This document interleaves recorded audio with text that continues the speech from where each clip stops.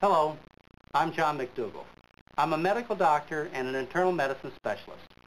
I have the great privilege of bringing you this videotape of segments from a television show that I've been involved with for the past 4 years. These segments are short capsules of information that will inspire you to a healthier, happier life. The first segment is a bit longer than the rest. It was shot at St. Helena Hospital and Health Center in Northern California. It explains my background and philosophy. It's hard to imagine a more appropriate setting for getting well and staying healthy than the Napa Valley in Northern California. On a mountainside overlooking the valley is St. Helena Hospital and Health Center, operated by the Seventh-day Adventist Church.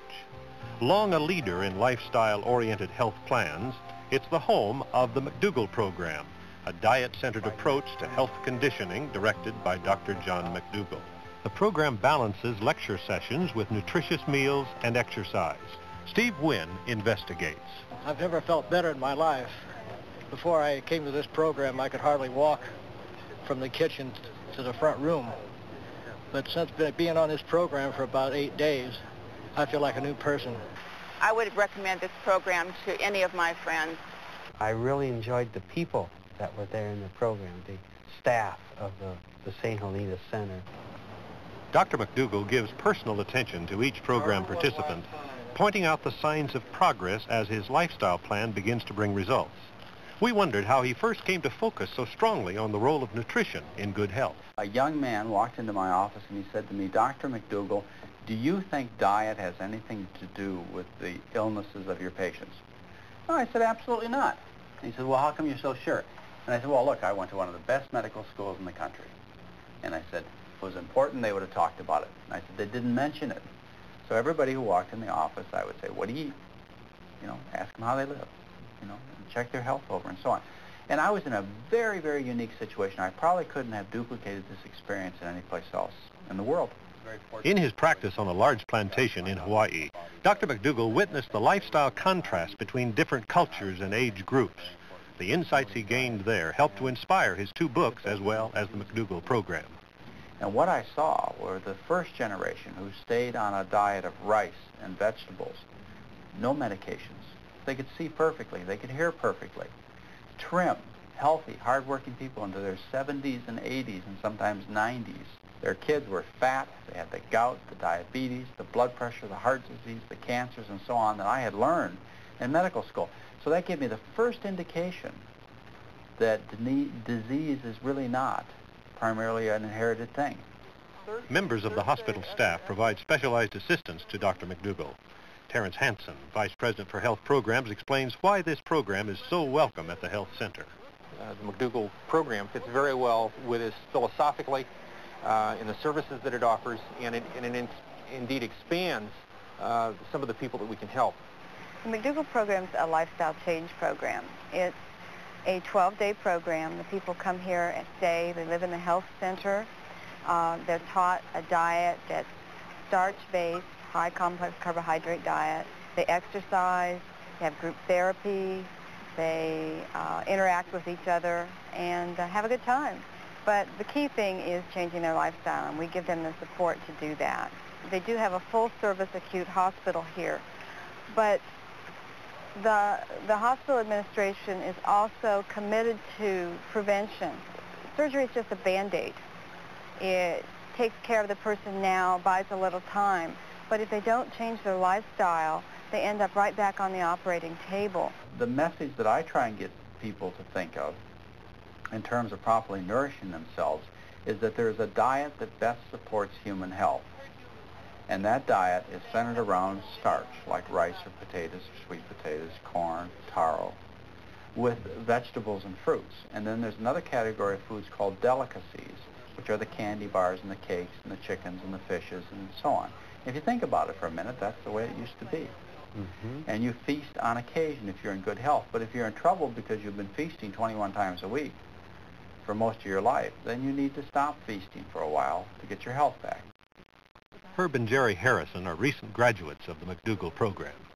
I think I noticed a change after about 4 days, and the principal thing was I stopped taking all my pills by the 3rd day, and the 4th day I felt just as good as when I was taking the pills, maybe even a little bit better. I have a greater outlook. My disposition's always been great, but I feel better anyway about it. Looking forward to the next day, and not necessarily the next meal, but the next day.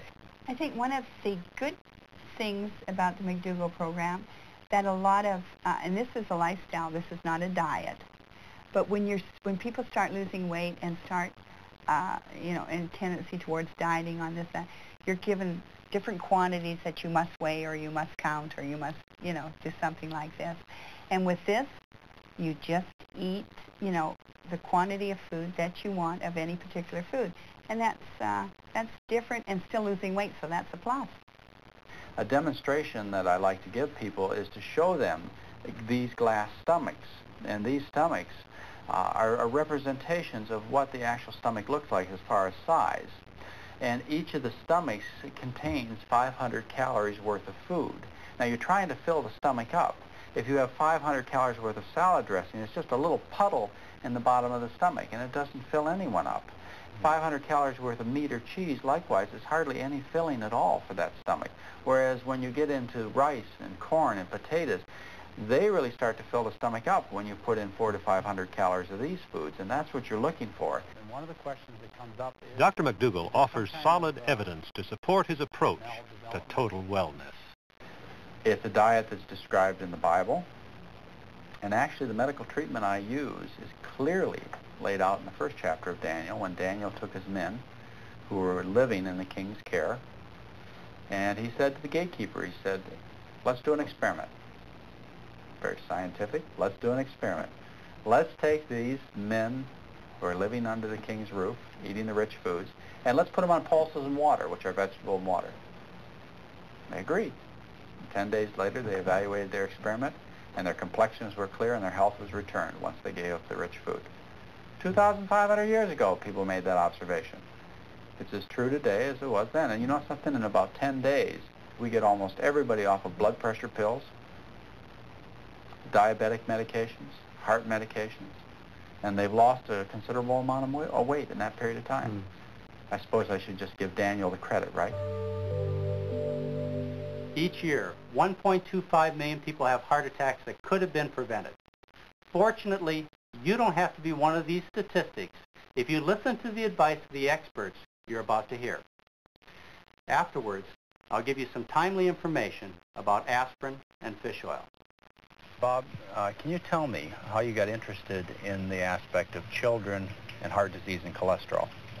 Well, actually, my interest in heart disease began with a family history of my own. My dad had died at 57 of a coronary.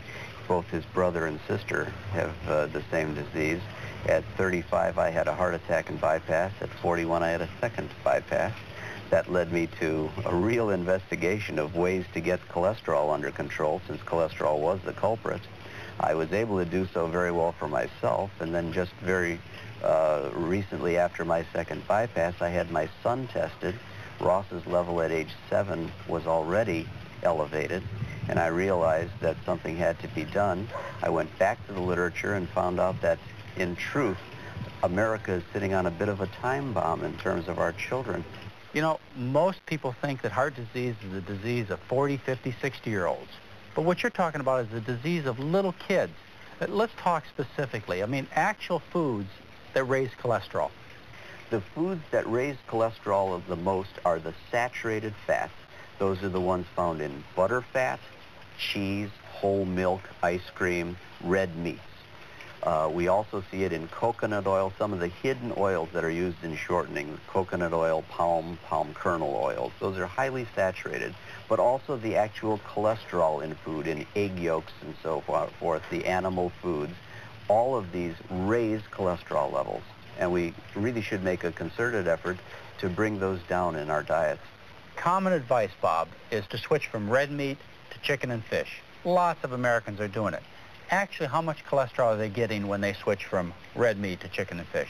The cholesterol content isn't that far off. It'll be just about the same within a reasonable number of milligrams.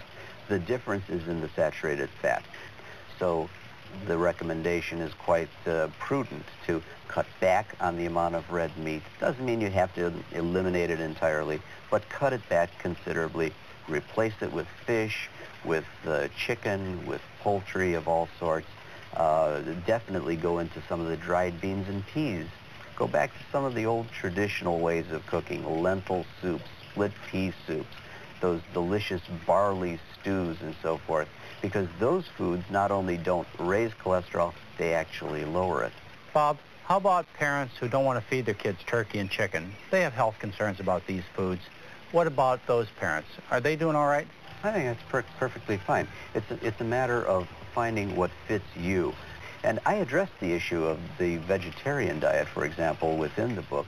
I think it's a very healthful way of living. For those who want to do so, it's a wonderful way to stay healthy and happy for the rest of your life. Dr. Blankenhorn, you're one of the world's experts on atherosclerosis. I think we ought to start by telling people exactly what atherosclerosis is. John, it's a pleasure to be here. Now, what atherosclerosis is a buildup of cholesterol and scar tissue on the inside of arteries that interferes with the passage of blood. So we're talking about closing those arteries down. Right. All right, what's the consequence? The consequence is the common heart attack, the myocardial infarction it's called, or stroke, or the like. Those are the major consequences. All right. And is this a very common thing to happen to people in this country? Yes, as you know, it's the common cause of death in this country today. All right. How about somebody like me, somebody who's young, trim? Could I have atherosclerosis? Yeah, the chances are you have less than somebody who smokes or who has high blood pressure or high cholesterol, yeah. All right, so the chances are I might have it. Say I didn't want to have any more of it. You got any words of wisdom on how I might stop Well, yeah, the it? words of, I'm sorry to cut you off here. The words of wisdom I have are that you should lower your cholesterol, you should get your blood pressure down, and you should never smoke. All right. Now, one of the key words that you mentioned is something that everybody's hearing a lot about, and that is to lower their cholesterol. And what we're talking about is blood cholesterol here. How do I get my cholesterol lower without just wishing it so? Right. The things to do are to eat the right diet, eat low cholesterol, low-fat foods, and those are principally the vegetables, and then avoid the high cholesterol foods, and one of the highest is the egg yolk. All right. What if I just want to have no cholesterol in my diet? What would I eat? Well, you can eat a very reasonable diet with very small amounts of cholesterol, and the thing to do is to limit the amount of meat you're eating and go for low-fat dairy products. Okay. Now, say we were going to talk about ideals here, and I decided to watch my cholesterol level, and the object was to lower that cholesterol level. What's my goal? I think you should have a cholesterol of at least about 150. That's a good goal. 150 milligrams per cent. All right. I eat no cholesterol in my diet. My cholesterol's 220. What do I do next? Well, in that situation, you need to consult with your doctor, and there are some people whose cholesterol levels are set high by their metabolism, and then they need medical care, and they need to take drugs. So cholesterol-lowering drugs. So the diet first, and then cholesterol-lowering drugs, and my goal is to get it down to 150. What's the prize if I do?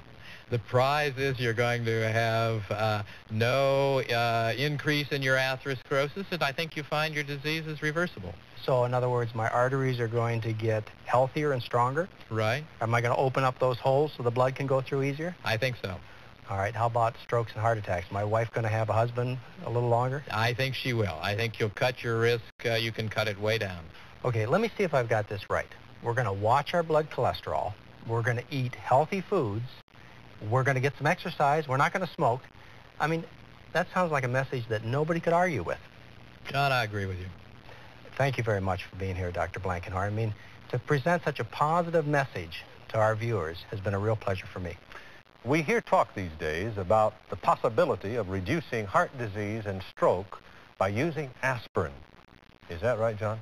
There's some truth in that, Dan, and it's important information for people to know about and to put in perspective. Now, this all started about 20 years ago when scientists discovered that if you take aspirin, what happens is that aspirin inhibits blood clotting by inactivating platelets. And what happens is, in a sense, the blood becomes thinned out and has less tendency to form clots. Now, that's important because what happens in the final stages of a heart attack is one of those heart arteries forms a clot, no more blood can go through, and the little heart muscle dies. And so if you can inhibit that clotting, if you can prevent the blood from sticking together and form those clots, which you can do with aspirin, then you should be able to reduce your risk of heart attack. Now, there have been many studies done, and the general conclusion is this.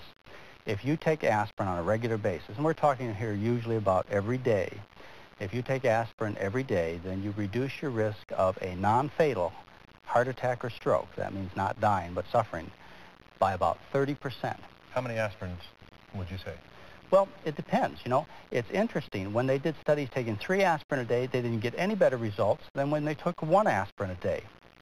You reduce your risk of dying of heart attack and stroke by about 15%.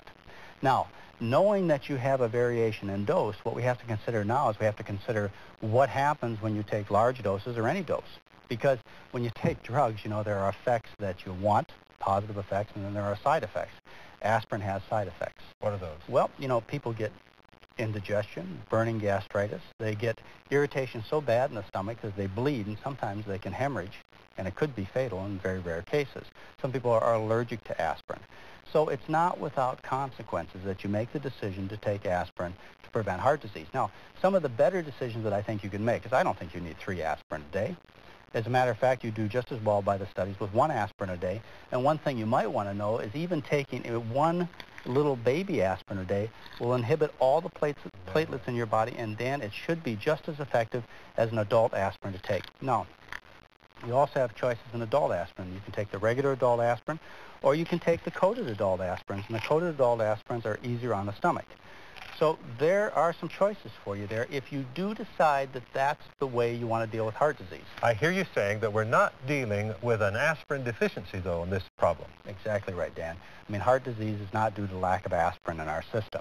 It's a treatment is what it is. What we ought to be doing is we ought to be dealing with the cause of the problem. And the cause of the problem we know. The Heart Association tells us, and other scientists and doctors tell us, and it has to do with the cholesterol and fat in our diet, the amount of meat and dairy and eggs that we eat. We ought to change those rich eating habits to eating no cholesterol and low-fat foods like rice and potatoes and fruits and vegetables, and then we're dealing with the problem. So the problem was with the spoon and the fork and the knife, and not because we poke ourselves in the heart with it. You got it. You got it. Thank you very much, John.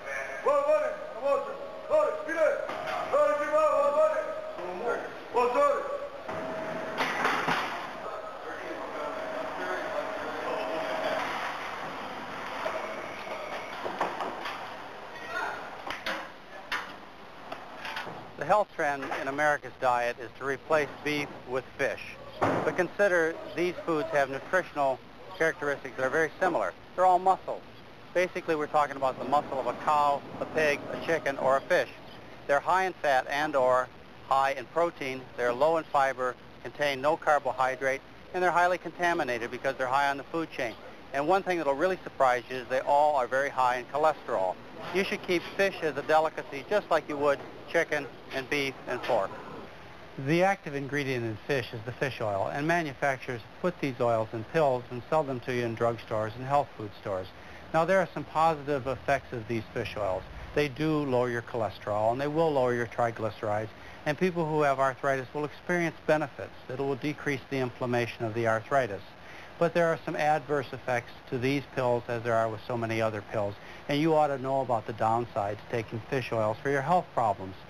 Fish oils are very high in calories. These oils are the highest concentration of calories that you can buy. What we're talking about here is we're talking about a pill that contains solid oil. I've had patients who have decided to take fish oils as a treatment for their cholesterol, and they have gained 8 pounds in 2 months. Other adverse effects of fish oil is the way they work is they thin your blood, and some people can get bleeding tendencies when they take fish oils as a treatment of disease. Remember the time-honored fish oil, cod liver oil? We're talking about an oil that has very high levels of vitamin A and D, and some people can develop vitamin A and D toxicity. There are better ways of dealing with your health problems. Instead of taking a pill to solve your cholesterol and triglyceride trouble, instead of taking a pill for your arthritis, deal with the cause of the problem. Cut the cholesterol out of the diet. Eat a healthy diet that supports your health. This health craze all started with the Eskimos. Sure, they have less heart disease, but they've got other problems. They have problems with obesity. They have the highest incidence of osteoporosis in the world. There's a better choice, and the choice is to use fish for what it really is. It's a delicacy. It's something for special occasions. It shouldn't be the center part of your meal plan. Instead, what you should do is center your meals around starches like rice and potatoes, and add fruits and vegetables. And use fish for a very small part of your meal plan, just like the Asians do. And then you'll enjoy good health, very low risk of heart disease, and you'll look and feel good just like you should. The rich American diet places a tremendous burden on our health, and the result is an epidemic of illnesses that include high blood pressure, osteoporosis, and adult-type diabetes. My interview with author and medical expert Dr. Julian Whitaker leads things off with some pretty startling information. In this country, about 5% of the population, or about 6 to 7 million people, suffer from diabetes. 90% of those 5 to 7 million people have what we call non-insulin dependent diabetes. In other words, they have a type of diabetes that does not require insulin injection. Do you have any idea what causes diabetes? Well, back in the 30s, it was demonstrated that if you have a lot of fat in your diet, that the fat causes the insulin that is being produced by the pancreas to be insensitive. So basically, because the American diet is so high in fat, we eat food which blocks the sensitivity of insulin. Many of these diabetics, John, actually have an elevated insulin level in the blood, along with elevated blood sugar, which is like a misnomer. But in reality, because of their obesity and because of the high fat in their blood, the insulin doesn't work and the blood sugar level goes up. Would you expect that people who eat lower fat diets in other parts of the world are going to have less diabetes? Not only would I expect that, but that is exactly true. You take countries like Japan, or particularly countries in Africa, or the underdeveloped countries which are eating primarily carbohydrates, low in animal protein and low in fat, diabetes is not only rare, it is almost unheard of.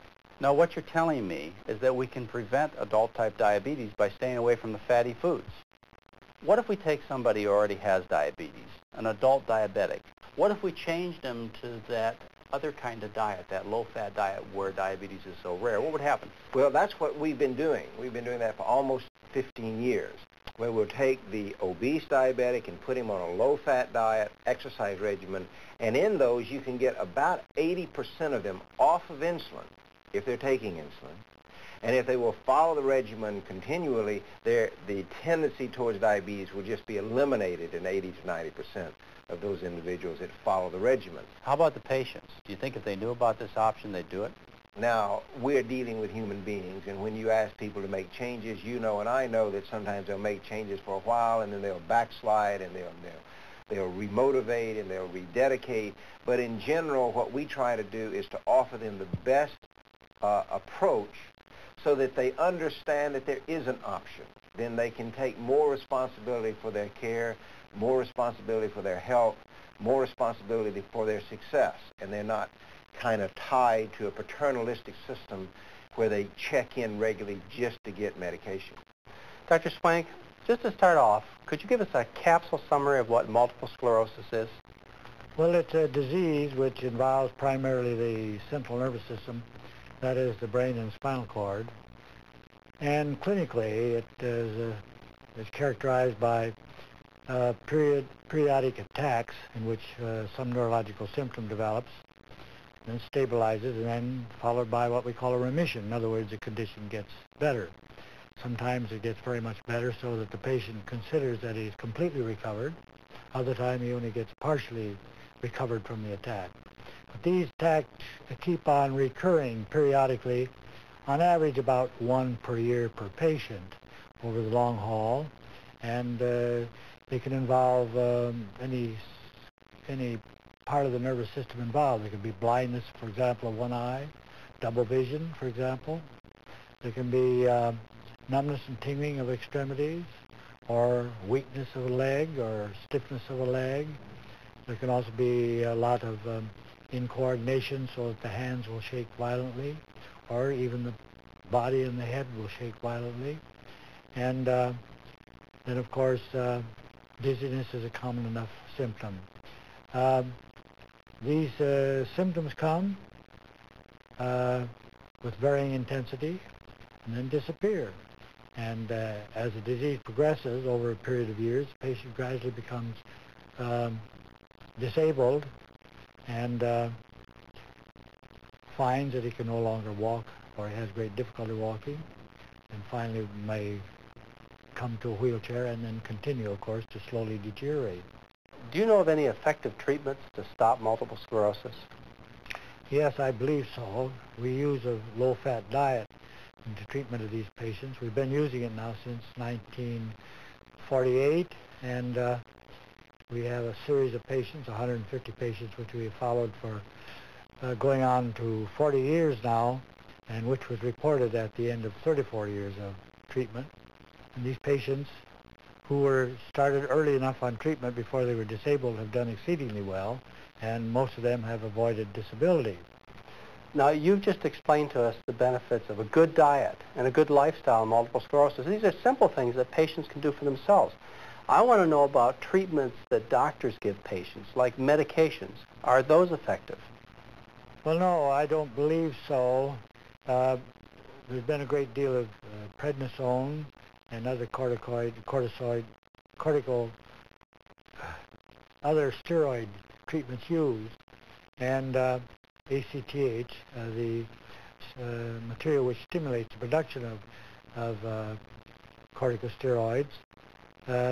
These have been used, and they do, on occasion, give some benefit short term, but in the long-term treatment of the disease, they are useless. And also, they are apt to produce a lot of nervous tension, which sometimes is counterproductive in these patients. Now, in practical terms, what have you seen happen to multiple sclerosis patients that accept this low-fat diet? In practical terms, they do very well. If you can make the diagnosis early and get them on diet early, they do exceedingly well. And our statistics in the group of 150 patients which we treated over a period of 40 years and which we reported at the end of 34 years is that 95% of the early cases, those who are not disabled, who followed diet carefully, 95% of them were ambulant and quite active at the end of that period. And how does this compare with patients who do not follow a low-fat diet? Well, at the end of that period, 90% of them approximately were dead. And those patients who maintain a low-fat diet can expect to remain at the same activity level? 95% of them were essentially the same.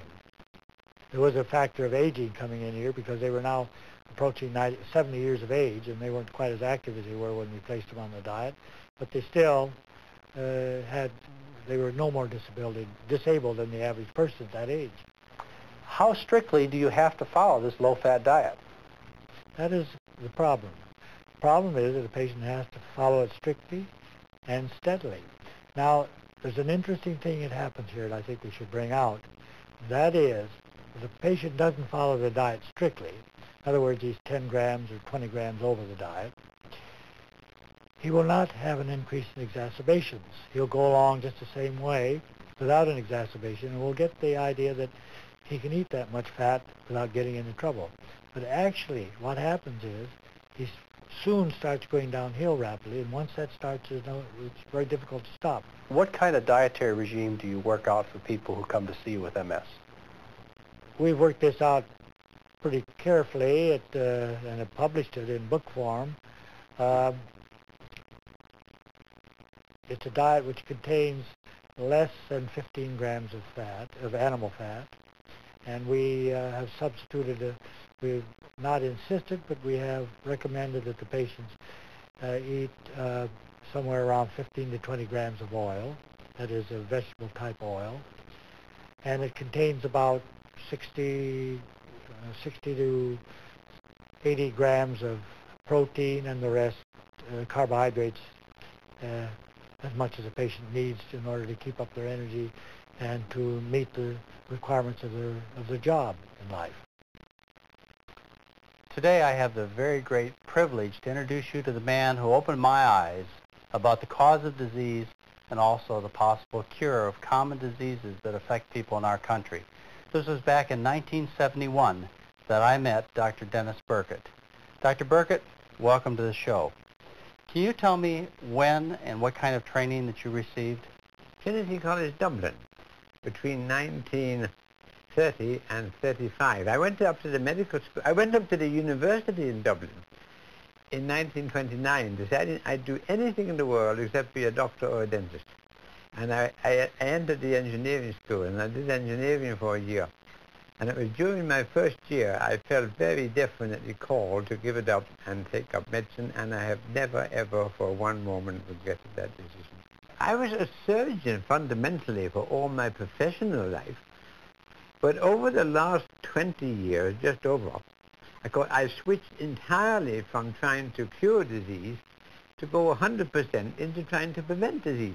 Because it wasn't until I came back from 20 years surgical practice in Africa that I was helped largely by others to appreciate that most of the common chronic diseases filling the hospital beds in Western countries today are rare or unknown in the Third World, were rare even in North America before the First World War, are equally common in black and white Americans, and therefore they have to be due to our lifestyle, the way we live, and in which case they've got to be preventable if we can identify the factors in our lifestyle. All right, now you discovered the relationship between diet and disease from your experience in Africa and looking around the world.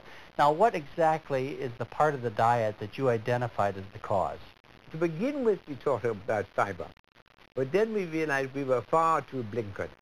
If you look at the diet of disease of the countries throughout the world who don't get the common diseases of Western culture, and when I say the common diseases, I mean diseases like atherosclerosis, diabetes, gallstones, bowel cancer, breast cancer, hemorrhoids, varicose veins, naviticular disease, huge pile of stuff. The countries who don't get these diseases have a diet with far more starch, far more fiber, far less fat, far less sugar, far less salt. And the two major things we need is to eat more fiber and less fat. All right, now if you were going to advise people on the diet to eat, what kind of meal plan would you tell them to eat? The two most important ones would be to eat far more fiber. The average American eats 15 grams a day. Our ancestors used to eat over 100. In much of the Third World, they eat over 100. The first thing would be to eat more fiber. The second thing would be to eat far more starch.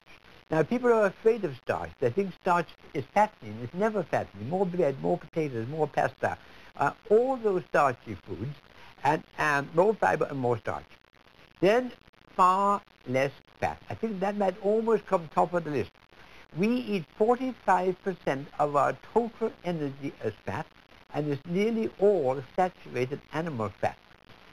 If we could cut down our fat by going, shall we say, on to semi-skimmed milk, vegetable margarines rather than butter, abolish fried food as far as possible, and something which we've only recently recognized is that meat grown on the farm in our country or yours has 7 times as much fat on the carcass as wild meat, and 5 times as much of that fat is the more dangerous saturated fat. Okay, in terms of practical everyday foods, can you give us some foods that you'd like to see people eat more of? I think we ought to eat far more foods made of cereals in general, particularly bread. Our ancestors ate between about a pound and a quarter per head per day of bread, always brown flour.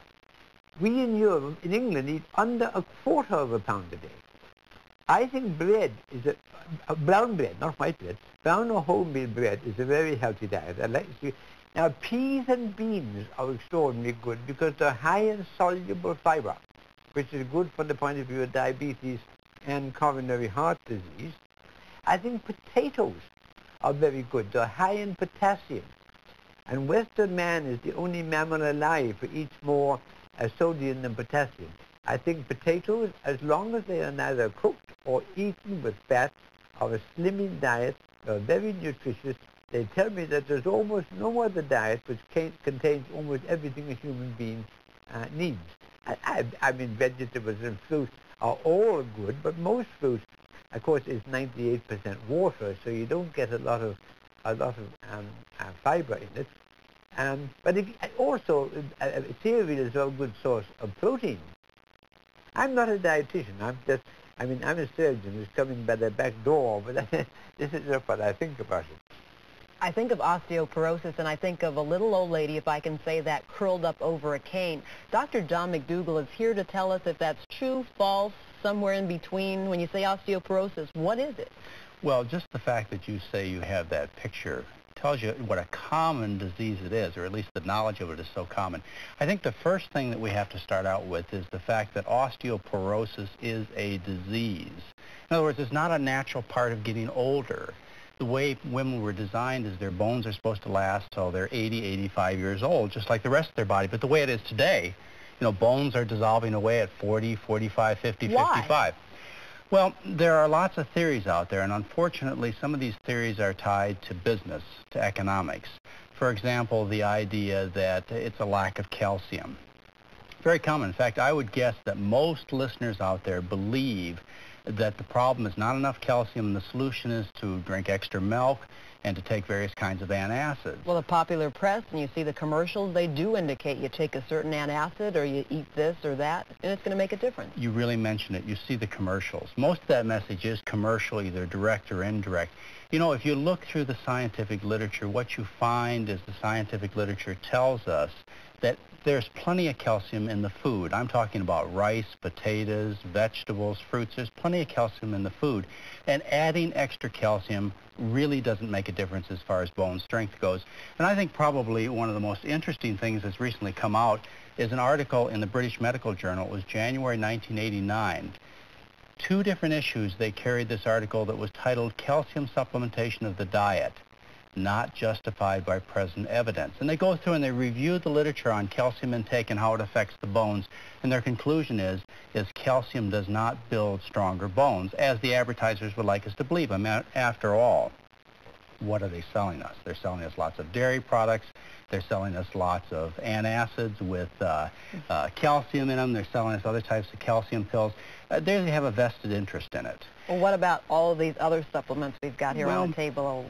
These are calcium supplements. You know, they kind of fit in with the type of belief that people have in this country, and that is that diseases that we suffer from are due to deficiencies. And so people take supplements such as these. They take megadose vitamins. They worry about getting enough protein and so on. But the truth of the matter is, Lena, is we don't know people with deficiency diseases. I mean, we don't have any friends with scurvy, beriberi, pellagra. None of your relatives went to the doctor with protein deficiency this year. What we have in our society are diseases of excess, such as excess calories. So that's causing the bones to weaken? Well, it's not excess calories. We have problems of excess calories, excess fat, excess salt, and so on. It's another excess, a dietary excess that's washing the bones away. And in this case, it's excess protein intake, particularly animal protein intake. And the studies that have been done since the 1930s show this. But I think one of the interesting things that people can relate to is worldwide occurrence of this disease. Think about the places where people consume the least calcium. I think to mind would come your African and your Asian countries. And if you think about the teeth and bones of these people, you know, based on what you've seen in travels or travel logs, or if you study it like I have, you find the strongest teeth and bones are in your Asian and African people while they live in these countries and eat a rural type of diet where they have lots of rice and corn and other types of grains and fruits, and meat intake is very small, and so is dairy product intake. In fact, they don't consume dairy products until they move to Western society. Well, I've certainly got to the age where I'm worried about this. Thank you very much for giving us the information. You would be amazed to find out how quickly what you eat affects your body. Dr. John McDougall is here to explain just, I guess, how amazed we should be. How quick is it? Tell me, have you ever known people who decided to skip lunch because they noticed they got sleepy and sluggish after they ate? I have. All right. Now, what I want to do is I want to explain to you what happens. If you sit down and eat a high-fat meal, that fat in that meal has a direct impact upon how your blood flows. Now, I want to show you something here on the screen, and this is very important for you to watch. What we have is we have the blood circulation flowing here very rapidly. And it goes through the blood vessels, and the blood cells, they hit and they bounce off each other, and they don't stick at all. The way it should be. Yeah, that's the way it's supposed to be. That's normal circulation. Now, these tapes that you're looking at here are taken from guinea pigs, but we see the same thing in people when we look through the whites of their eyes. Now, when you feed them a diet that has 67% of the calories as fat, then what you see is the circulation sticking together and sludging. And as a result, the blood flow is much decreased to the tissues. And what happens is you actually decrease the amount of oxygen in the blood by about 20%. That looks like rush hour now. This sludging effect lasts for hours. And actually, the blood doesn't return to normal for about 10 to 12 hours. So what happens is somebody sits down and eats a typical American diet. Their blood cells stick together. They feel sleepy and sluggish. Well, that's, a day-to-day impact. But can you imagine what would happen if you took somebody who had narrowed arteries to their heart or to their brain, and you caused the blood to sludge like this? What happens is people get chest pain, and they also get little tiny strokes as a result of that. So it's very important that we take and we feed patients who are sick from these diseases a healthy diet. And that's a low-fat diet. Well, that's a diet that has lots of rice and potatoes and keeps things like dairy products and meat products and even vegetable oils to a minimum. Otherwise, what happens is you get this sludging of the circulation and a serious compromise in the patient's health. Now, it's unfortunate, Lena, that if you have a friend or a relative that goes in the hospital and suffers a heart attack, that often the meal that they're served the next morning is one too high in fat content that could actually have an effect on the outcome of the patient. But people are learning about this. I mean, after all, we've come a long way in the study of heart disease. People know about cholesterol, and they're learning about fat. And pretty soon they're going to understand the immediate effect of what you eat upon the circulation. And proper changes are taking place. And if you have the option between skipping lunch and having a high-fat lunch, skip lunch? Well, I got a better idea for you. Have something like a low-fat soup or a sandwich that skips the butter and skips the cheese and instead has sliced tomatoes and lettuce on it. That's the way to go. Okay, I will remember that at lunchtime today. There are many nutritional myths that keep people from a healthy diet.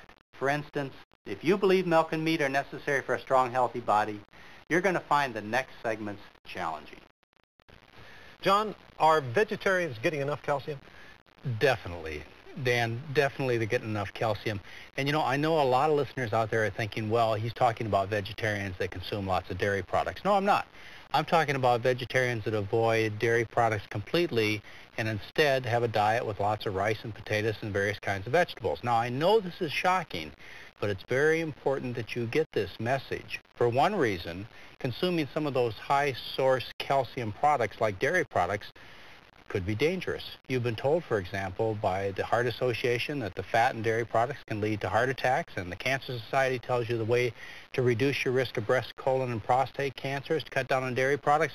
So you really need to know the honest facts about calcium in foods. Now, the fact is this. Calcium is a mineral that's in the ground, just like other minerals, like iron, for example.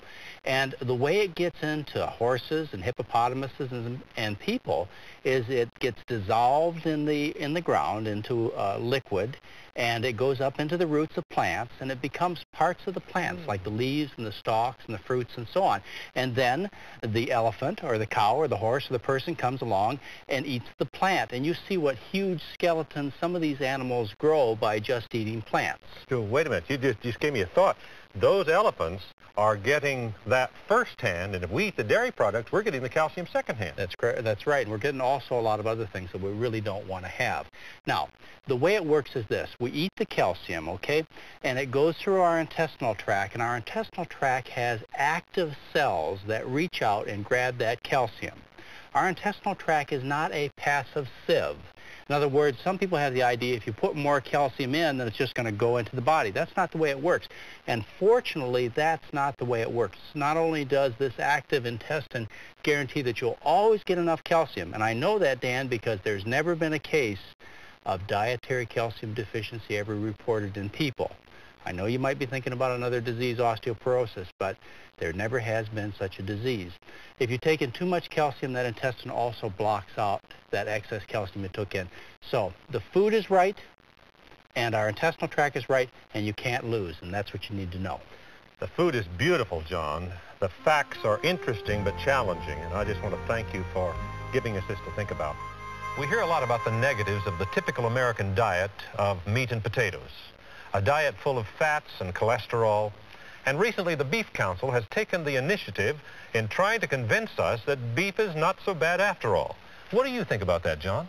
I think they're trying to convince us, Dan. I really do. I'd like to hear what some of their facts are. Well, here's a piece, 12 myths about beef. And let me just give you the first one here. It says, myth. Beef is high in cholesterol, and it goes on to compare it with lots of other kinds of meat, like roast chicken is even higher in cholesterol than is beef. Are they not telling us the truth? Well, they are telling the truth, and I think it's a message that we all have to get, and that is that depending on your comparison, pork and chicken can be higher in cholesterol than beef. But here we're talking about beef being 73 milligrams of cholesterol for 3.5 ounces, and chicken being 74 milligrams, and maybe pork being 79. In other words, what they're telling us, Dan, is all these meats are essentially the same in their cholesterol level. And so many Americans out there, they believe that if they switch from beef and pork to, say, chicken and fish, they're lowering their cholesterol content in their diet, and they're not. So I have to thank the beef industry for pointing that out. All these muscles are very similar. In fact, if you look at this platter, Dan, what you see is they all look very similar. So we have pork, we have beef, we have chicken over here. We also have some other high cholesterol foods like your cheeses and your shrimps. Now, compare that, contrast that with the fruits that we have over here. Look at all the colors that we have here and the difference in the shapes and the textures. And you can imagine the aromas and tastes would be quite a bit different.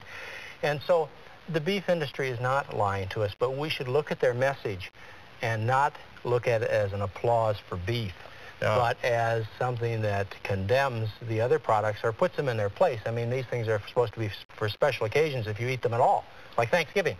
I've heard you tell us that we ought to have a very low cholesterol diet or a no cholesterol diet. So you would give us a different message about including any of this in our diet at all, wouldn't you? Yeah, I think, you know, it's a message that if people stop and think about it for a minute. I mean, turkey's for Thanksgiving, and birthday cakes are for birthdays. And really, beef and pork and chicken and a lobster dinner should be for a very special occasion if you're going to have it at all. But you know something? I bet if you go around and ask people, you will find that most people have feasted enough for a lifetime. And they could take a break on feast for a while. Now, are you telling me that you would say turkey for Thanksgiving? Well, maybe you want it for Christmas too, and a lot of other. Maybe you have a lot of treats, though. Well, that's why Americans are in trouble. It's because they love birthday and they love Thanksgiving. So they do it for breakfast, lunch, and dinner, and they look like people who have a feast 3 times a day, 21 times a week, and those people are the kings and queens, you know, with the gout in their feet. They're fat because they have taken this message from the beef industry and the rest of the food markets, and they've decided that this is fun food and we're going to eat it all the time, and they get sick. Well, John, you've given us a lot of food for thought, and I'm sure our viewers are going to give some careful consideration to the counsel you have shared with us. So what do we got here, John? Looks to me like the diet point of this is you can't get your spoon into these dishes here. I've got a demonstration for you, Dan, that you're never going to forget. This is a demonstration that I give at St. Helena Hospital and Health Center to the people I take care of. It's a demonstration that's going to prove beyond a doubt the problem is not that we eat too much. I mean, you hear that all the time, that the reason people are fat is because they eat too much. What I want to show you, and through your powers of observation, you will conclude it's what we eat, not how much we eat. Now, what I have here, Dan, is I have stomachs, and these are about the size of your stomach. Yeah, these are glass stomachs. You got to use your imagination a little bit, all right? Now, what I'm going to allow you to do is to eat 500 calories per meal. And I'm going to give you different choices of food to fill your stomach with. And remember, all you get is 500 calories. For your first meal, Dan, I'm going to give you 500 calories of butter. Do you feel pretty satisfied? You feel like your stomach's full? You can have it. You don't like butter. Okay. Well, I just want to show you what 500 calories of butter would do as far as filling your stomach. And this could also be 500 calories of olive oil or salad dressing that have the same amount of filling, not much, and you'd be very hungry and want more to eat. Now, if we chose, say, 500 calories of meat, that's all the fuller your stomach would get on 500 calories of meat. You would still be yearning more to eat. Are you telling me now what I'm responding to when I eat is hunger that is exhibited by the fact my stomach isn't full? That's right. The way you satisfy your hunger primarily is by filling up your stomach. And so that's what you want to accomplish at every meal, is to fill up your stomach. The average person will burn 1,500 to 3,000, or to 3,000 calories a day. And so if we divide the meals up into 500-calorie meals, it gives you some idea of what you might choose for, say, breakfast, lunch, or dinner. Here's 500 calories of cheese. Again, you know, you're not looking at very much to fill your stomach up. Now, these are what people often think of as dieting foods, as meat and cheese, but they don't do much as far as filling the stomach. Let's take a look here at 500 calories of rice. And that could be white rice or brown rice. Of course, brown rice is healthier. A lot more filling. You're a lot more satisfied. Here's 500 calories of corn. Now, that is a lot of food. And here, Dan, I couldn't put 500 calories of potatoes in here. I could only put 400 calories in. So you got to imagine the extra potatoes sitting up here, not able to fit in the stomach. So you see, Dan, when people switch from these types of foods that are so concentrated in calories to these kinds of foods that are so bulky and dilute in calories, what happens is dieting and weight loss is effortless. You want to get to dessert, right? I want you to get over here, quick. All right. You have a choice. Here's 500 calories of a candied dessert, not much satisfaction there. Or here you could have 500 calories of very colorful fruits for dessert. That's the kind of choice you have. Now, when people figure this out, that all you have to do is switch from the high-fat foods to the foods that are plentiful in starches, vegetables, and fruits, they take in twice as much food and half as many calories. All of this is 500 calories. 500 calories. I'll start in right now. Thanks, John. There are certain things in life people don't want to give up, like the joy of dining out with friends or the convenience of fast food. Well, I say you don't have to give those things up. You just have to be smart about it. And here are some ideas. When we first talked about doing a segment for Christian Lifestyle magazine on how to eat healthfully in restaurants, they asked me which restaurant I'd like to use. And when I told them, they were really surprised. You see, this is not the kind of restaurant one normally thinks of when they want to eat a vegetarian diet. But just between you and me, I like to eat in places like this, and let me show you why. I'd like to have baked potato, no butter, no sour cream. I want steamed vegetables, again, hold the butter, rice pilaf, and I'd like the salad bar. Now, does the soup come with the salad bar? Yes, as a matter of fact, the pasta bar and soup bar comes with the entire fresh fruit and salad bar. Now, wasn't that easy? This is one of my favorite salad bars. I can just go crazy here. You start out with a little green salad, maybe add a couple extra tomatoes. You can use some green pepper here. Now, you got to be a little careful with the potato salad and some of the other salads because they're loaded with mayonnaise and oils. I like to add a few extra peas, some waxed beans, yeah? Like waxed beans a lot. And some kidney beans, and a little bit of corn, and we'll top it off with a few sprouts. And just for a little bit of extra flavor, we'll just sprinkle a little bit of this on. Now let's go see what's on the other side. Now you notice we're going to pass this, which is full of a mayonnaise-type dressing, of course pass the eggs up. And this salad doesn't look like it's so full of oil, so let's try a little bit here. And we'll pass the cottage cheese and the eggs and, oh, little trees. Love little trees. And maybe a couple onions. And a few more green beans here. Now, I have to give up because my plate's full. And look what we have here, a vegetarian minestrone soup. Boy, was I happy to find out that they have noodles made without eggs here. And take a look at this marinara sauce. This is rich, red, delicious marinara sauce. I mean, how could you ask for anything tastier than this? Now here's the rest of your order.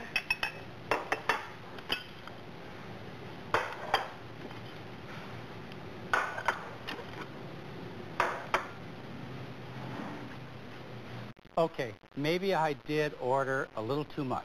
But you know, even if I ate all this, it's not going to do me any harm.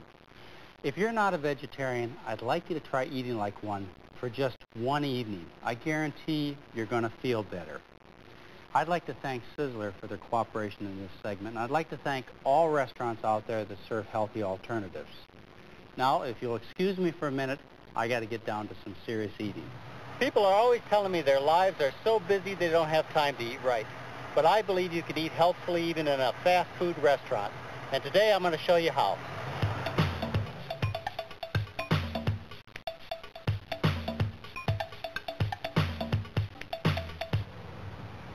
Burger King's new slogan is sometimes you got to break the rules. Let's go in and break a few. I'd like to have a Whopper. Now you say I can have it my way, right? Yes. All right, I want a veggie Whopper, and that means no meat. Okay, I'd like to have lettuce, tomatoes, onions, pickles, a little bit of ketchup, a little bit of mustard, and no mayonnaise.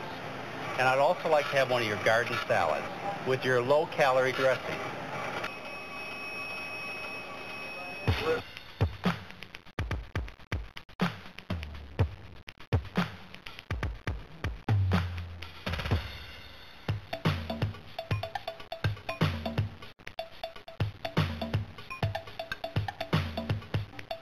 Do you remember the Wendy's slogan, "Where's the beef?" Well, who cares when you can eat like I do? Hi, I'd like to have a baked potato with broccoli, but no cheese. And I'd like to have the salad bar with lemon wedges. And how about a glass of water?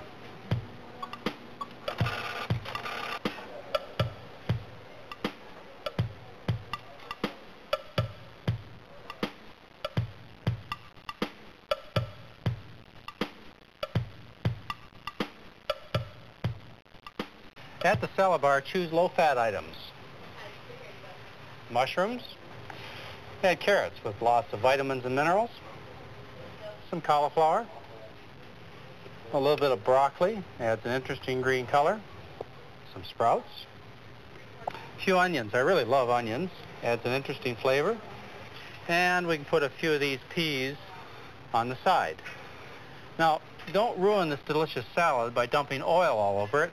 Pass right by these oily items, right down to the vinegar, and top with vinegar. Or you could use a lemon wedge. You'll have no trouble finding a delicious and healthy meal at Wendy's with a baked potato and a delicious salad.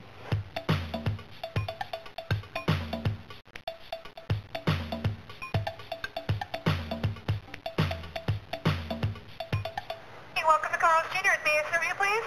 Yes, I'd like to have a baked potato and salsa and also a glass of water. Thank you. Please drive forward. Yeah, I know. Another baked potato. But at least I had something healthy to order.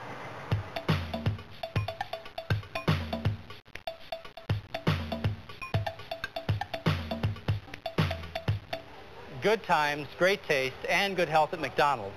Let me show you how. I'd like to have a garden salad, but I want you to leave off all the cheese and the egg. And I'd also like to have the light vinaigrette dressing. The garden salad contains 112 calories and 107 milligrams of cholesterol. By eliminating the eggs and cheese, you reduce the calories to less than 50, and you eliminate all the cholesterol. After all, your health deserves a break today. It's been a long day.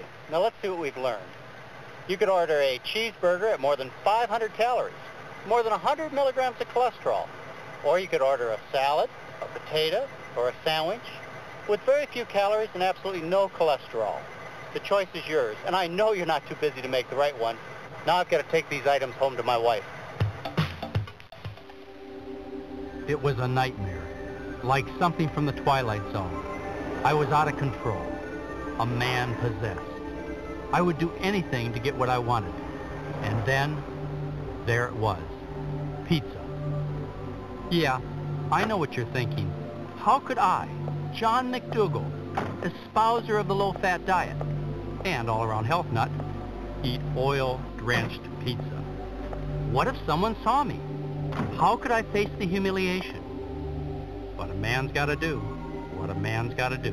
And what would you like? I want a medium combination pizza. Everything on that? I want no pepperoni, no salami, no sausage, and no ground beef. Anything else? Yes, I want no cheese. What? No cheese. No cheese? Charlie, we got another weirdo out here. Then mercifully, I woke up. And the next day, I'd like to have a medium vegetarian pizza, no cheese. No problem.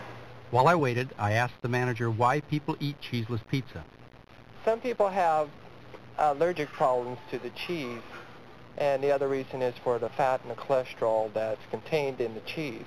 It's just another type of way to make a pizza. We made them so many different ways, it's just another different way. Thank you. By passing up the cheese, I've eliminated 700 calories and 200 milligrams of cholesterol, but not a bit of good taste. Believe me, this pizza is a dream come true. Dr. John McDougall joins us now. John, what do you think about this business of laughter as a medical treatment? Well, I think there are better treatments than just laughter. I mean, I think we can make some conscious choices with our knife and fork. You know, knives and forks, they get out of control, Dan. Well, speaking of knife and fork, when I saw you laying all this out in front of me here, all I want is a spoon and get out of my way. Are you one of those ice cream addicts? I don't know that I'm an addict, but it's not a bad interruption in a lot of other more mundane things. Some people tell me they'd die for ice cream. And so for those people, what do? You know, because they've made it very clear that they're not going to give it up. So what I thought I would do is I would go to the store and see what kind of options people have. What's wrong with this stuff? I mean, it's light, it looks healthy. In fact, I buy Well, let's take a look at a few of them. First well, of all, listen, 93% fat-free? Yes, that's a good deal. It does. It sounds like a lot less fat. Actually, if you look at the panel back here, you do a couple calculations, what you find is this is actually 36% fat. Now, that's better because the regular stuff is 50 to 60% fat. So, yeah, you've got the fat in, well, almost half, not quite, with these light ice creams. There are yogurts that they make, but, you know, your yogurts can be 30 to 50% fat, too. And don't forget, when you're talking about animal products, and these are milk-based, then you're also talking about cholesterol. You're also talking about fiber-free. And, you know, sad to say, Dan, the way that they get the fat down is the sugar goes up. Yeah, but I've always felt, you know, you're entitled to a little bit of something like this after long, hard days and all of the dedication we have to our work and so forth. It's a treat, isn't it? Yeah, sure. Okay, now I think that's important. We keep it as a treat, and we'll get back to that subject in a minute as this being a treat, which, you know, on special occasions you might want to do. But there are some other options. You know, you can buy sorbets, which are basically frozen fruit. But this one puts sorbet and cream together, and unfortunately the cream does raise the calories, 190 calories per serving as opposed to 100 calories per serving for your light ice creams. And we do have True Sorbet, which is a actual frozen fruit product. And this would probably be the best of the commercial products that you can buy. You do want a treat. Boy, look at that. That's expensive stuff, John. All right. So let's talk about an option here. How about just taking some frozen strawberries, and you buy them this way in a package. And let's take a banana, peel it first, in fact a few bananas, peel them, put them in saran wrap or a plastic bag and freeze them so we have some frozen bananas. And we'll take a common food processor, put a few strawberries, some bananas in, add a little bit of water, and just turn the food processor on for a few minutes. And let's see what you think about this. Well, you better get with something here because you've got to take care of my appetite for a little bit of dessert. All right, now remember, no fat, no cholesterol. This is what we're talking about. Lena, how about you try that? Cheap. Thank you. Looks good. It even looks like the real stuff, doesn't it? Give me a spoon, man. It's very good. I like it. I think it's a real option. And the bananas are frozen as well. The bananas are frozen. The strawberries are frozen. It's inexpensive. It's fast. It took no more than a minute to make this. And you've got the fiber delicious from the banana as well, which is real healthy. You have the fiber and you have the natural sugars instead of the sugar that they put in all these products. So I really think that this is an option that people can have at least on some occasions. The banana is the base in this, and then you could add any kind of fruit you wanted to otherwise, couldn't you? You could have raspberries if you wanted. You could have pineapple. Great options, John, when we start to thinking about taking care of ourselves and keeping the cholesterol down and the calories down and so forth. And you can still be an ice cream addict. Welcome to Old Faithful Geyser. No, it's not the one in Yellowstone National Park. It's the one in Calistoga, California. We recently did another segment here, so when I found out it was the source of much of the mineral water I drink, I decided we had to come back. The water in those bottles actually comes from a geyser like this one. A man named Giuseppe Masante found the geyser when he was digging for a well. The 350-degree water came out of the ground with such a force, it literally blew him off his feet. Knowing how good for us the minerals in the water are, and being an enterprising individual, he decided to bottle the stuff and sell it. His company is still here today, but things have changed since 1920.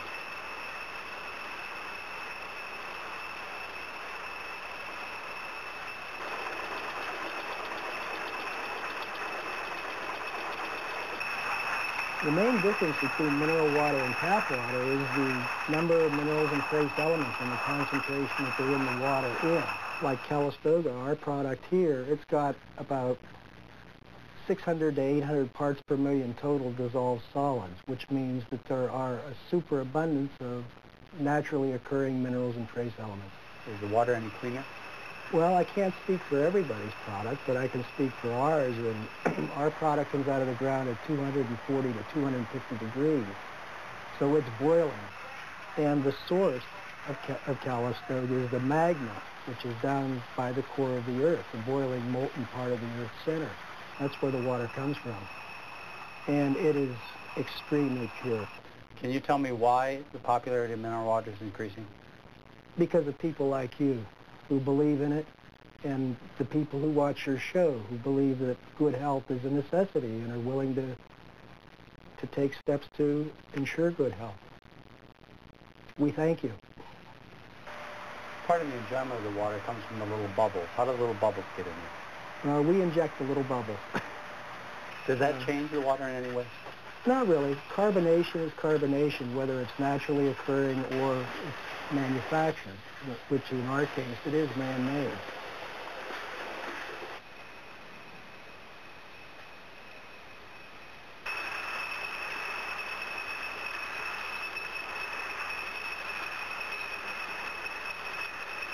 There are 38 naturally occurring minerals and trace elements in this water, and that's good for you.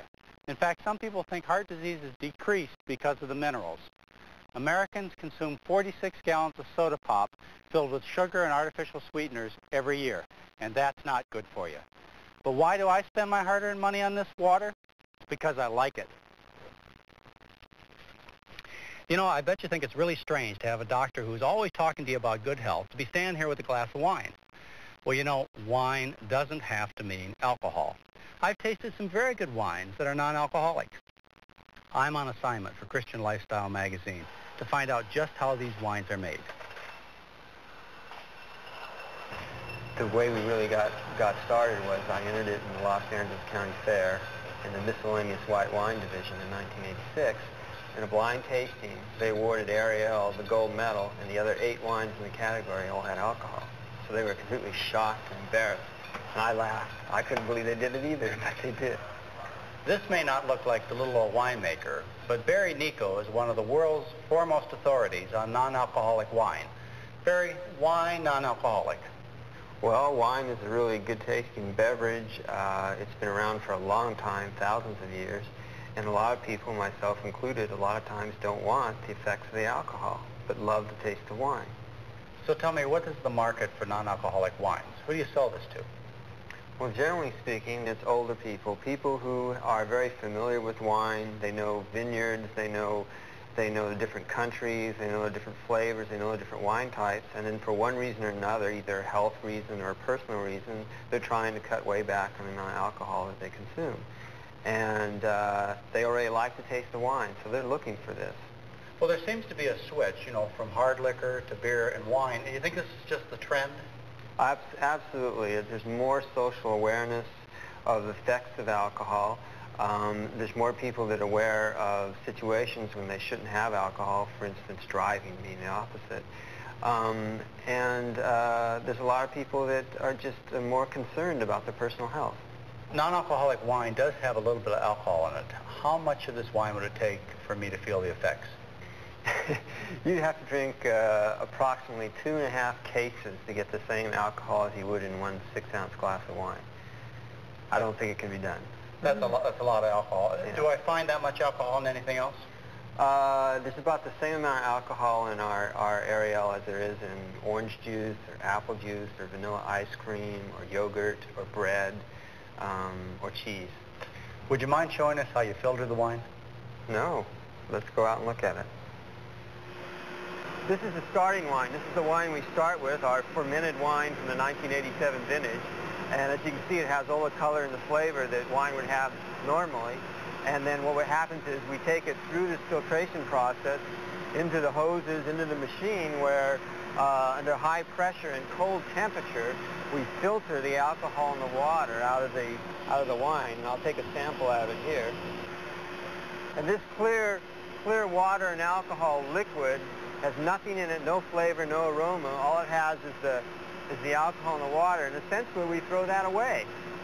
And all the flavor and the aroma and everything that is involves the taste of wine is left in this glass here. For me, choice is an important issue, and I'm sure glad I have a choice when it comes to wine. For instance, I chose this one for Dan and Lena, and this one for my wife. This is Dr. John McDougall. See you next time. I've said it before, and I'll say it again. Eating healthy is really simple. And to prove it to you, I'm going to show you how I take care of myself when Mary goes on vacation. One of the simplest meals is breakfast. And one of my favorite breakfasts is potatoes. And since I don't like to cut, I just pour. And after adding a few potatoes, I'll add a few onions just for color and for taste, and then a couple of stirs. Cover them up and let it sizzle.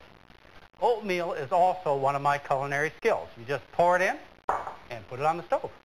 While this is cooking, I'll go check my potatoes. See, they get nice and brown in this non-stick pan without a drop of oil. Now let's go cut some fruit. Cantaloupe is a colorful, nutritious addition to my breakfast. Now what could be simpler?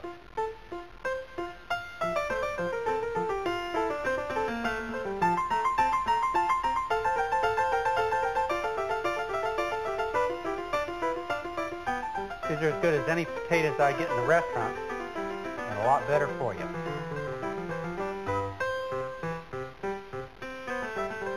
Just how I like it. Just add a few dried fruit to my oatmeal, and then my favorite barbecue sauce. Yeah, I said barbecue sauce. Now, that's a healthy, hearty, and a simple breakfast. Once you understand the principles of healthy eating, your next questions will be, where do I find acceptable food? Do I always have to shop at a health food store? What about meat substitutes like tofu? Overwhelmed? These next segments should be a big help. The Great Harvest Bread Company makes wonderful bread without using oil. Most bakeries will do this for you if you just ask. Let's go in and find out more. Good morning, John. Good morning, Steve. Would you like a slice of bread? I'd like a slice of bread, and I also want to see Dave. Is he here? Sure is. I'll go get him. Great, thanks a lot. Good morning, John. Good morning, Dave. How are you? Good, thank you. Welcome. Hey, listen, anybody who comes in your bakery instantaneously knows what a delicious bread you make. Can you tell us a little bit about the health aspects of your bread? First of all, John, we don't use any oil or egg or any other dairy products as additives in our bread. We also do our own milling here, which means we get our wheat as raw wheat, grind it into flour on the premises, ensuring that we have the freshest flour possible for all of our products. Can you tell me why it is those other bakeries find it important to use oils and butters and all those emulsifiers? I'm not certain, in all honesty, but I do think it keeps the bread a little more moist over time. Perhaps as protein supplements to give the bread more lift in the rising process. And other than that, I'm not sure. Maybe there's a belief in the baking industry that you have to add those things to bread. Okay, now that you don't have any additives in your bread, that means you don't have any preservatives. Is your bread going to last? Yes, it does. It keeps 7 to 10 days, and I've had reports of up to 2 weeks and even longer, just at room temperature. Can you show us how you make your breads? I'd love to. It's a pretty simple process. It really starts with wheat, and we get a premium grade wheat shipped to us from Montana. We mill that as needed every day here in the shop with a stone burr mill, and we combine it with whatever ingredients are the bread style for that day.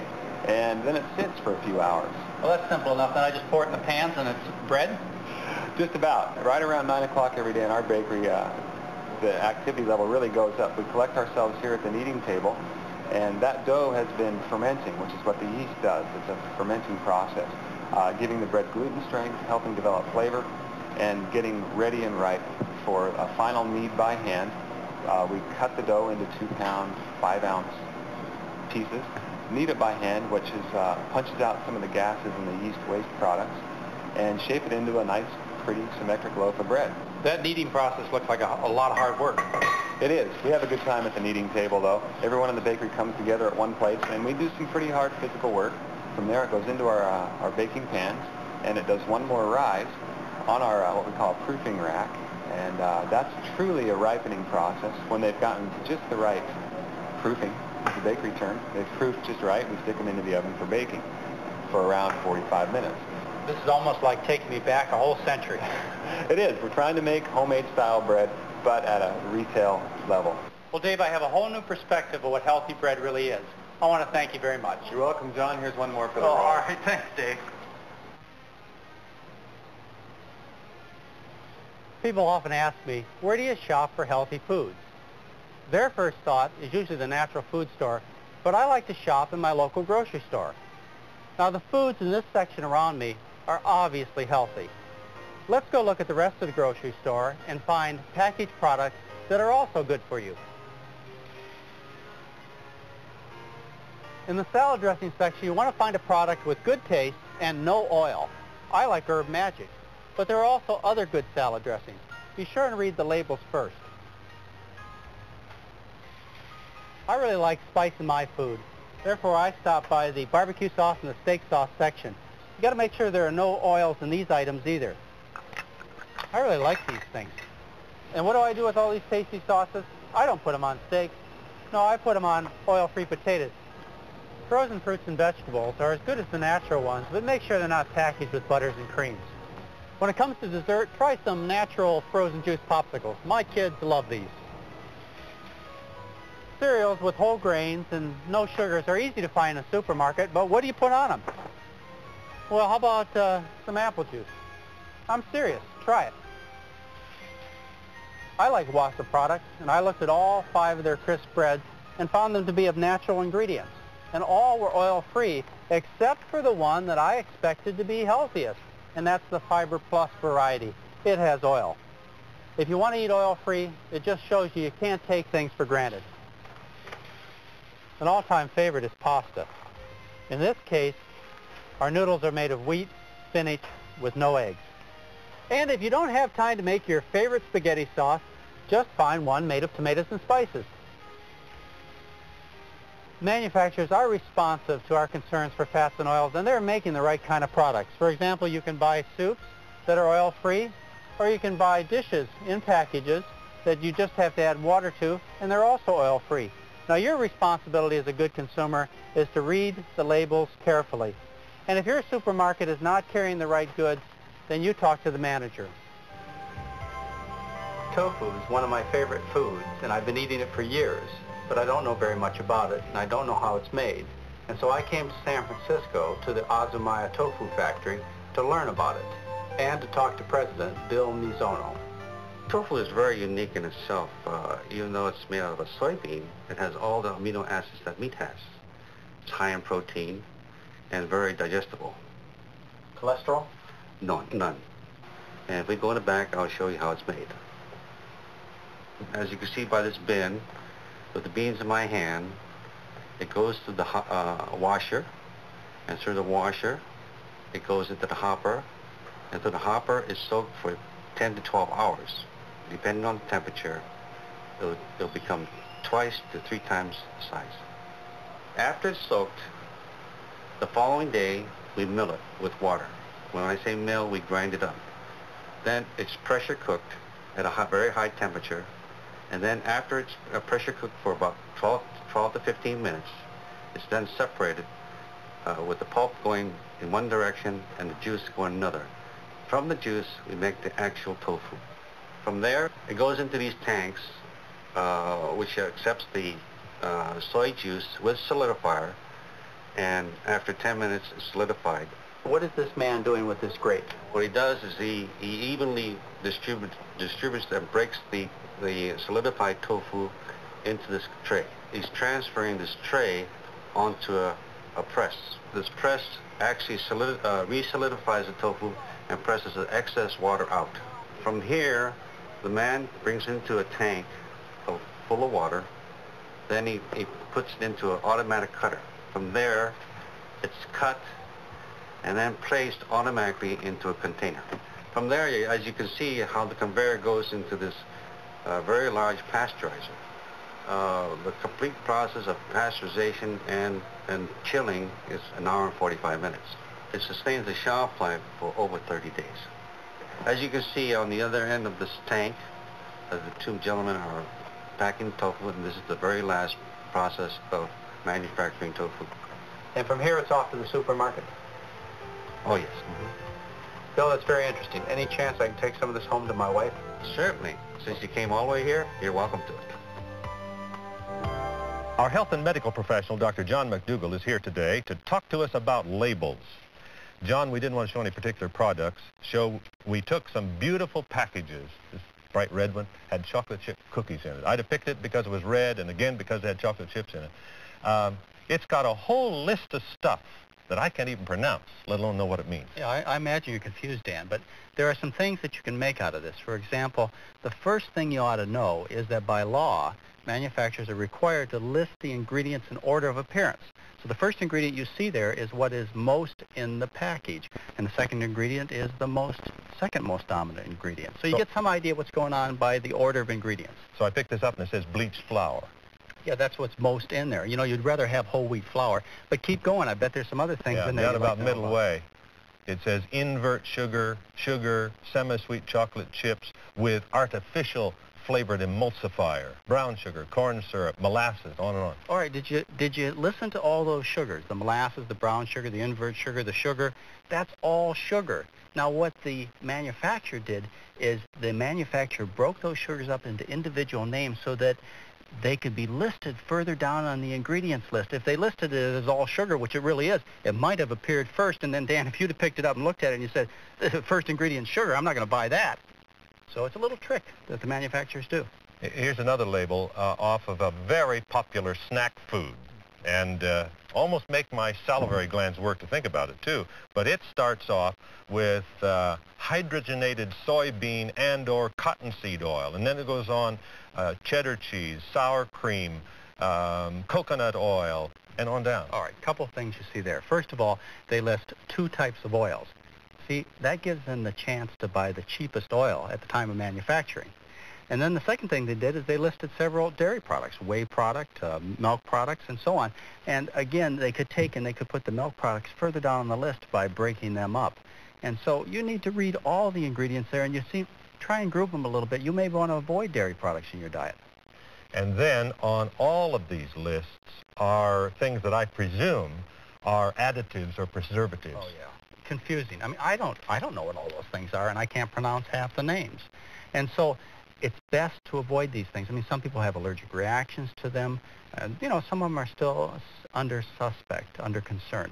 And there are some that we do know about, like salt, for example.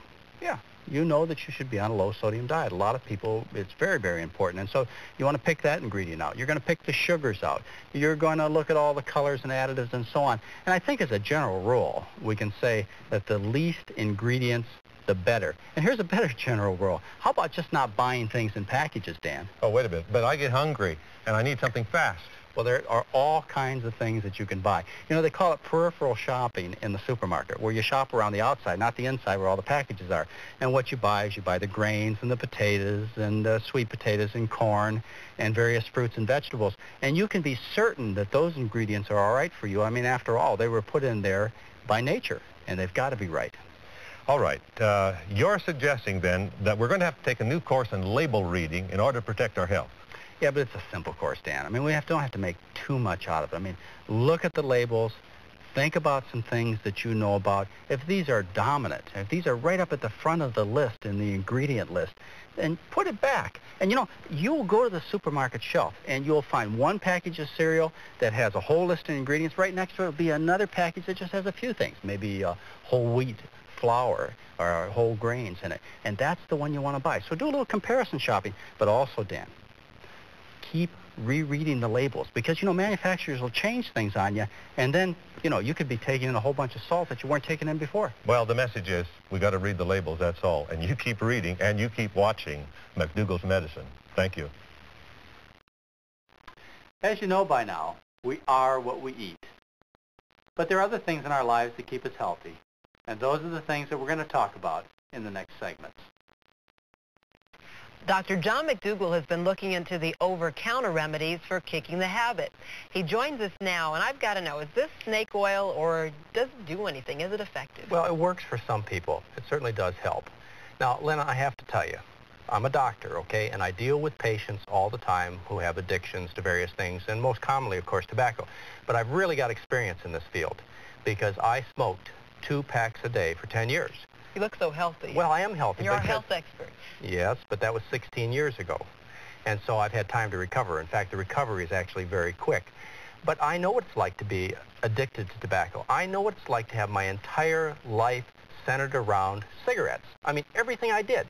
You know, when I went to eat, meetings with friends, getting up in the morning, going to bed at night. Everything was oriented around that, having that cigarette. And every cigarette smoker knows exactly what I'm talking about. And that's one of the things that really disturbed me about the tobacco use that I had, is that I was so dependent on it, so addicted to it. There were other things that bothered me, too. When I got around to quitting, I actually had to formulate. I had to make a list of the reasons that I wanted to quit to get myself ready to do it. Now, you know, you hear about dying or getting emphysema or lung cancer and things like that. That didn't bother a 26-year-old man at all. The reasons that I quit were things that were bothering me at that day. You know, the idea, I had to go into somebody's house and I had to ask for an ashtray. How embarrassing. The way I smelled, I knew I smelled terrible as somebody who smoked. I had to spend money, hard-earned money, on cigarettes. You know, estimates are you spend $1,000 a year supporting this habit. What I could do with $1,000, and the holes that I used to burn in my nice clothes. Now, I made this list, all right, and I got myself ready to quit smoking. And you have to pick this day when you're going to quit. Today, I'm an addict. My whole life was around cigarettes. Tomorrow, I'm going to be free of that. And it's a real important image to form. And you make this list of the reasons you want to quit, and you repeat it at any quiet moment. It may take you a week or two to go through this list. You get up to that day, and you do it. You suffer for a couple of days, but you've done it. And then at about 10 days out, you run into another problem. You say, look, I beat it. I can just have one cigarette.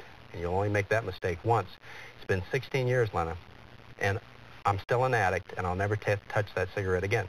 How much did this kind of thing help? Well, I tried different things. I didn't try these exact products, but I tried a few tranquilizers and some substitutes for nicotine, like I tried cigars, switching to, Talk about it was not bad. Sociable, but, you know, I tried cigars and it helped. But there are other products that you can try that may help a little bit. We have one product here that if you take it and then you smoke, then the cigarettes taste terrible. And that works how? Well, what happens is they have a chemical in the product that reacts poorly with the nicotine, and the nicotine doesn't taste good once you have this substance in your system. It's called Sure Quit. You'd think that immediately you wouldn't want to smoke anymore if it doesn't taste good. Yeah, you would think so. It's only going to help. It's that decision and that commitment that's going to make the difference. These products are not going to do it for you. We have other products that in some way or another, what they do is they relieve the craving, or at least this is what they're supposed to, and they may do so. Here's the greatest craving reliever. It's the actual nicotine in a gum. You buy this, you get it from your doctor. It's prescription. It's called Nicorette gum, and you can become addicted to it. It's nicotine. Something new.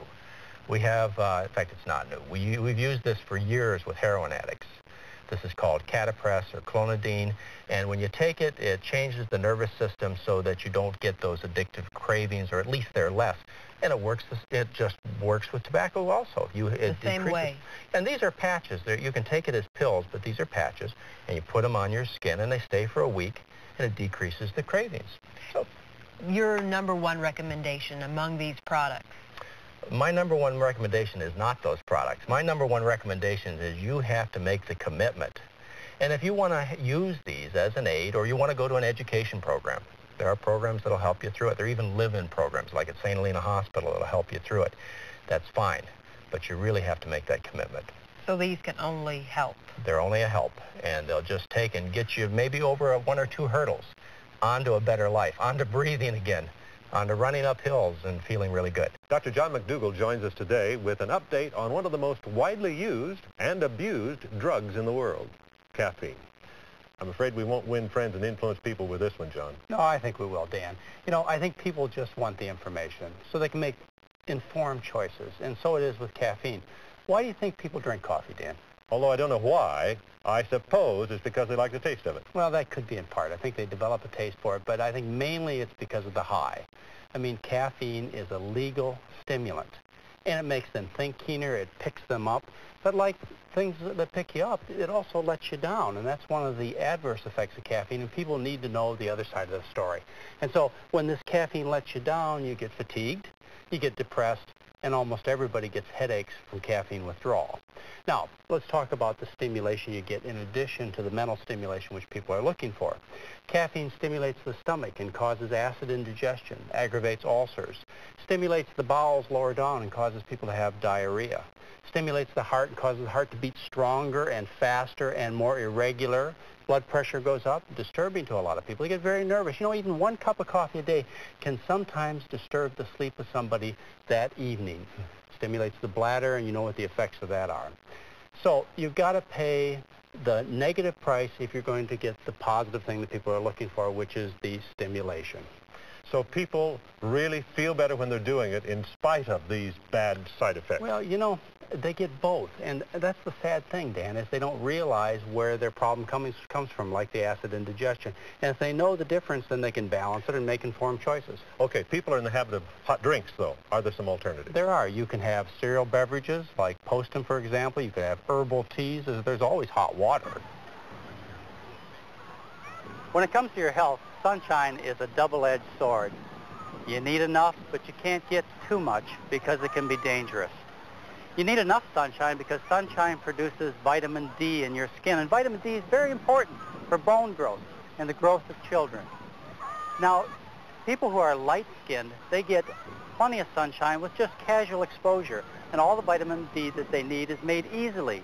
Now, people with dark skin, such as blacks and Asians, their skin needs a lot more sunshine, and they can run into some serious problems if they decide to live in northern latitudes, such as London. When they live in such places, what happens is they don't get enough sunshine, and they can develop serious problems called rickets. Now, the other side of the coin is that too much sunshine can be very damaging to your health. Everybody knows what a sunburn is. If you get too much sunshine, you damage the skin, and you suffer, don't you? For example, if you get sunburned day in and day out with very strong sun, you could develop early aging. Your skin will not look good as you get older. The other thing is that chronic damage to your skin, what happens is that can turn into skin cancer, and a very rare form of these skin cancers can actually take your life. So you must be very careful. The initial step to protecting your skin from sunshine is wear a good hat and other protective clothing. If you're going to go out on the beach, it's a good idea to use very good sun lotions. Sun lotions that contain HABA.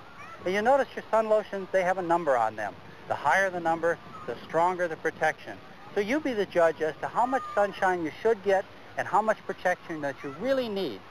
You know, I'm Irish, and my skin is made for somebody who should live in Ireland. But I choose to live in Hawaii, so I take special precautions. So next time you're out in the sunshine, please consider the right amount of sunshine for you. You know, every once in a while I have a chance to get away and really think about things. Well, one of the things I was thinking about today was the importance of stress in people's lives and in their health. Well, we hear all the time that stress is a real important factor as far as causing disease. But you know, the diseases that people suffer from these days, heart disease, high blood pressure, diabetes, cancer, I mean, these are diseases that have only been around 100, 150 years. How about stress? Stress has been with people for thousands and thousands of years. People have had problems with their families. They've had problems with money. They've had wars and famines. Stress is not a new thing, but the diseases we have really are. You know, as a doctor, I get a chance to really know people. I get a chance to ask them personal questions and really understand their lives. And I'll have to tell you, in my experience of 15 years or so, I've gotten to know that most of us are about the same. We put one foot in front of the other every day, and we just make it through the day. Oh, maybe 2% of the population has it real tough. I mean, stress does really hurt their lives. And maybe another 2%, I mean, stress-free. They just feel great. But for most of us, it's the same. You know how stress hurts us? Stress makes us do harmful things to ourselves. Makes us drink more alcohol, more coffee, eat more rich food, keeps us from getting proper rest. That's where stress really does the harm.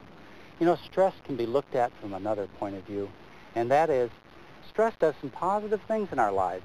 Think about it. Think about where you are today. I mean, stress got you to get the job done and the problem resolved, and that's why you're the success that you are.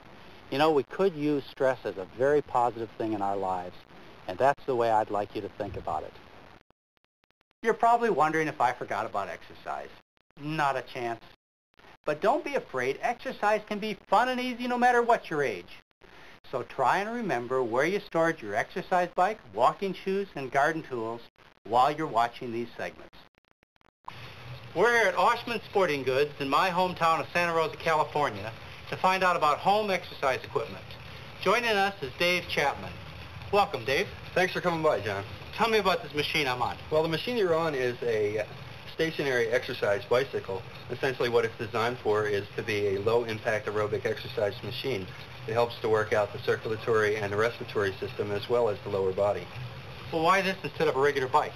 Well, it provides more of a controlled environment for a person to exercise in. You don't have the dangerous variables of being out on the street or on a trail. Then what about these gauges down here?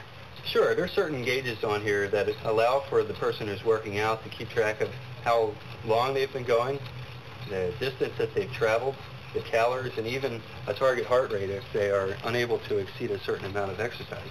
Is there anything else you can show me on exercise bikes? Oh, it certainly is. I have some more right here. Dave, this looks like the Cadillac of exercise bikes. Why would I want to invest my money in this? Well, a bike like this tends to provide a little bit more in the area of options. As you can see, it's a dual action bike, meaning that the handlebars move also. What that does is it helps you out in upper body, and it also increases the aerobic workout for the circulatory and the respiratory system, as well as working on the lower body. What are these bars for, Dave? Well, what you can do is you can just put your feet up on the top here and just use the rowing action to give you that upper body workout. Are there any other positions?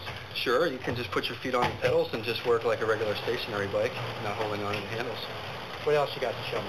Some pretty interesting stuff. Oh, I like this rowing machine. Well, the rowing machine is probably one of the best all-around exercise piece of equipment you can get, in the sense that it works several different types of muscle groups. It works the back, it works the legs, it works abdominal muscles, as well as a great cardiovascular and respiratory workout. Up to this point, how much does this equipment cost? You can get any of these pieces of equipment for under $300. You have one more piece of equipment to show me? You bet. Dave, this looks like a little bit more expensive piece of equipment. Well, that's true, but it is a much more involved piece of equipment. This is a running treadmill, and the name's a little deceptive because it does go anywhere from a slow walk all the way up to a quick jog. It has monitoring systems for a person to keep track of their particular workout. The thing that's good about a treadmill is that it takes the running phase and puts it into a controlled environment, much like when we were speaking about the exercise bicycles, and they can keep track of all that workout with the electronic monitoring systems. Plus I can watch the news. That would be one thing you could do. Are there any age restrictions on this kind of equipment? As far as any of the equipment I've shown you, just about any age group can use it. I do recommend that anyone who is thinking about buying exercise equipment, do check into the type of workout they want before they do spend the money. Dave, I want to thank you for a very interesting segment. Well, you're certainly welcome, John, but I do think you should go a little bit faster in order to get a better workout. Maybe just a little bit. No, that's honestly, fast enough, a little Dave. bit faster. That's really fast enough. A little bit faster, That's fast enough. Many of you are interested in jogging, and that's good. But more and more of you are suffering from injuries of your knees and ankles related to the jogging, and that's bad. But there are alternatives, such as bicycling, and that's what this segment is about.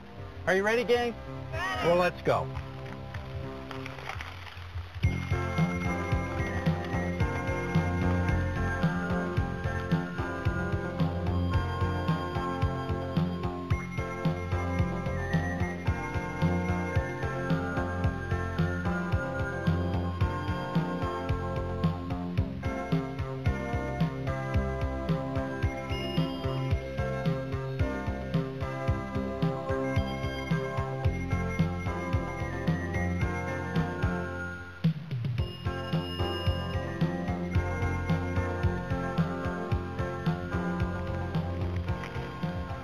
You know, my family really enjoys bicycle riding, and according to Time magazine, so do 17 million of you.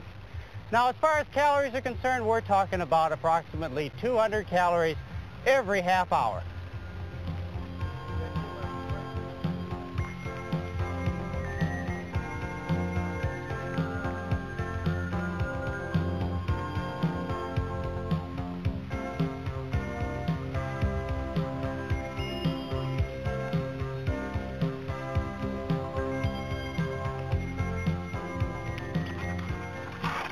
Come on in and I'll show you a little bit more about the effects of jogging and bicycle riding on your joints.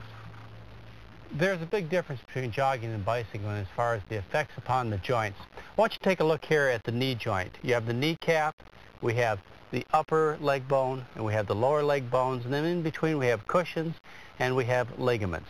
Now jogging can put tremendous stress on these cushions and ligaments while you're pounding along on the pavement. And if you step in a hole you can take and you can actually stretch these ligaments out and you can tear them. Whereas bicycling is nice and smooth, not traumatic at all, very easy on the joints. I think you have a real choice when it comes to exercise. You know, I find a lot of joggers, they're changing. They injure themselves and they find out that all they can do now to keep in shape is to get on that bicycle. Now take a look at Grandpa's knees. Now this is nice, smooth activity. There's no jarring there like you'd get with jogging. This is very safe. This is wholesome exercise. Now you could get yourself a stationary bike like this and you could make it even safer. You wouldn't have to deal with the traffic. Now you've probably got a bicycle. Go out and look in your garage, find it, dust it off, and go out and have some fun. Exercise is a really important part of a total health picture. You need to find an exercise that you really enjoy. I'm here out at the ocean and this is where I really enjoy getting my exercise. I like swimming, I like skin diving, and I really enjoy windsurfing. Now it's up to you to find something that you also enjoy. I mean, maybe it's dancing, could be bicycling, swimming, maybe tennis. But find that exercise that you enjoy so that you keep doing it every day and you keep that exercise profile up in a part of your total health picture. Now, if you exercise, there are certain benefits. Some of them you know of very well. For example, when you exercise, you burn calories. And those of us who are overweight, we lose excess weight easily by burning those extra calories. When you hit trim weight, you know what you get to do. You get to eat a lot more food when you exercise. And boy, do I like to eat. There are other benefits to exercising. For example, it keeps your body looking good, keeps you feeling good, relieves minor anxiety and depression. And your doctor is concerned about certain things that exercise benefits also. For example, your cholesterol will come down, and so will your blood pressure. And the total result of these things is that you will live longer and healthier. An exercise program should be started with some consideration as to what kind of shape you're in right now. For example, if you haven't exercised very much, you want to start out at a reasonable level. And then what you want to do is slowly build up so that you take and gradually get your body into the condition it should be in. So when you plan your daily exercise routine, pick something you really enjoy. And then start out at a level that's really comfortable for you. I often find my father-in-law in his garden. He's having such a great time. It looks like he's getting a lot of exercise. He's singing, enjoying himself. You know, he spends so much time in the garden. Why do you spend so much time out here? It's good exercise. You have such beautiful plants. They seem to grow so strong. How do you get them to grow so nicely? What kind of fertilizers do you use? Compost and natural manures. And I notice there aren't any bugs in any of your plants here. How do you keep the bugs away? Certain flowers, most flowers attract certain kind of bugs that kill the bad bugs. I see. So it's kind of a balance. Balance. Natural balance. You know, you got, I'm sure, a lot of problems at home and at work. What do you think about when you come out in the garden? Oh, just relaxes everything. You forget everything. All your problems. Just think about your plants? Just think about plants. You know, I hear you singing out here, too, and I hear you singing religious songs. Well, back to nature and what God has made. Does that help you relax, too? You bet. Most people talk about gardening as a hobby. Much, much more physical than that. I mean, people are up and down. They stretch muscles. They have to lift things. You burn almost 200 calories an hour when you garden. This is a sport. Dad, how old are you? 76. 76 years old and a gardener. You could look like that if you gardened when you're 76. I bet even I could.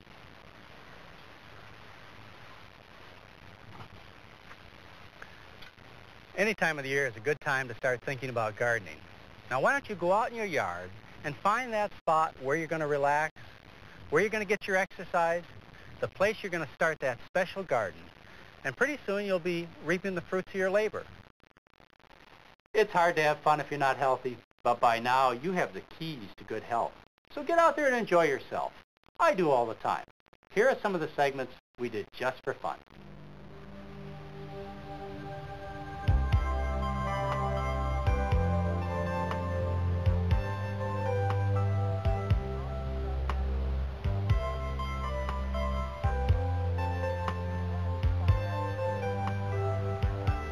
It seems like almost everyone has a basic urge for adventure, to really break free now and then, to rise above the trees and the houses and the fields, and to see things from a slightly different perspective.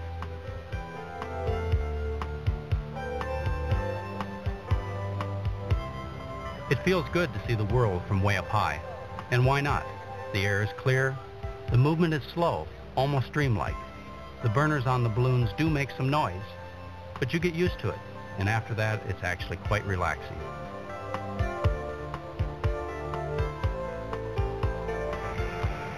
It's amazing how all the green and the brown, like a patchwork quilt. Yeah, yeah.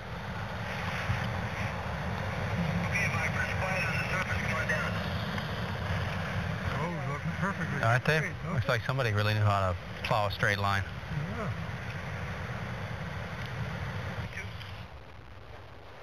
What do you think? Are we going to pick a little corn and leave? Yeah. That's how you get part of dinner, huh?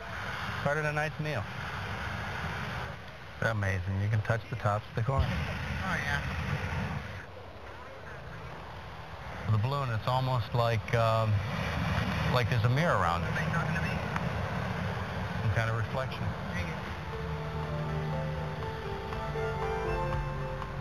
You see that?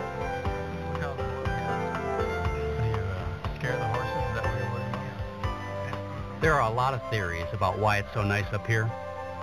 Some say it's because the air is filled with negative ions, which make you feel good.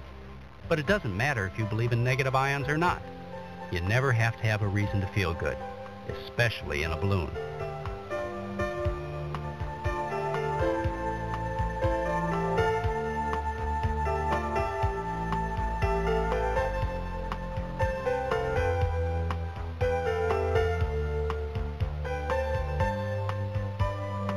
Unfortunately, you may not have the luxury of taking a balloon ride over California's Central Valley whenever you need to relax. But that's not reason enough not to get away when you need a break. So find a hillside you can walk to, anywhere you can go to take an unhurried look at the world around you. And you know what? Before you know it, you'll feel the tension begin to melt away. At one time or another, most of you have heard of people taking mud baths. And I bet some of you have even tried it. People have been doing it for centuries, and you know, I'm basically a curious person. So I decided to bring the cameras of Christian Lifestyle magazine to the Golden Haven Spa in Calistoga, California to investigate. And I brought my father-in-law here along for moral support. Let's go inside. When they say mud bath, they weren't kidding. I mean, this is something my kids would play in. I'm talking to Michelle Androvich, and she's the general manager of the spa here. Michelle, can you tell me what this is made of? Okay, it's a special formula of clay, peat moss, and volcanic ash. And tell me, what's it supposed to do for me? It really does relax you and take the toxins out of your body. Does it feel good? It's your turn to try. You want to give it a try? All right.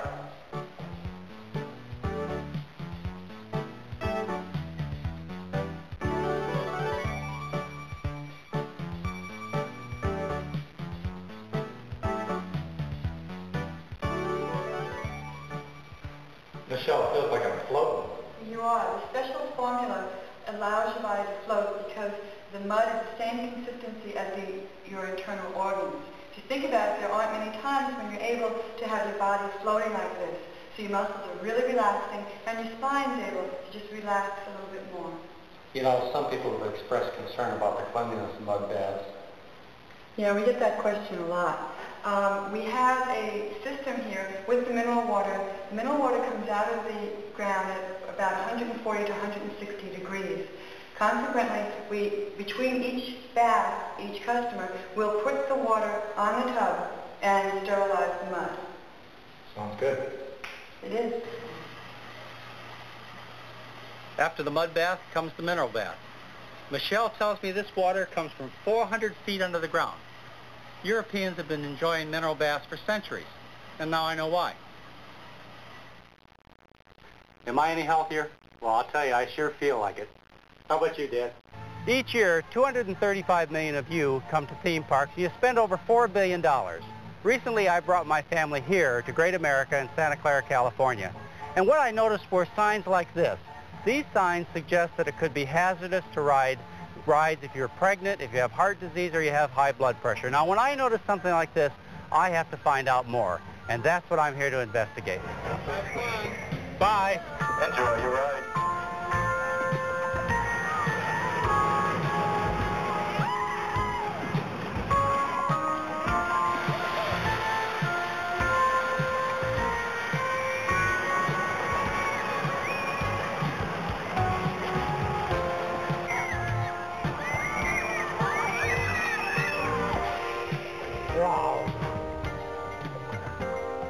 I'd like you to meet Lisa Shannon. She's the spokesperson for Great America. Lisa, how about it? What do those signs really mean? Is it dangerous? I think you mean our fun and safety signs that you see posted at all the major rides here at Great America. And those signs offer what I consider good common sense advice, that you, for any unusual health reasons or pregnancy or height restrictions, certain people should not ride the roller coasters. Lisa, one part of the sign suggests heart trouble. Is it likely that somebody's to be scared to death when they ride these rides?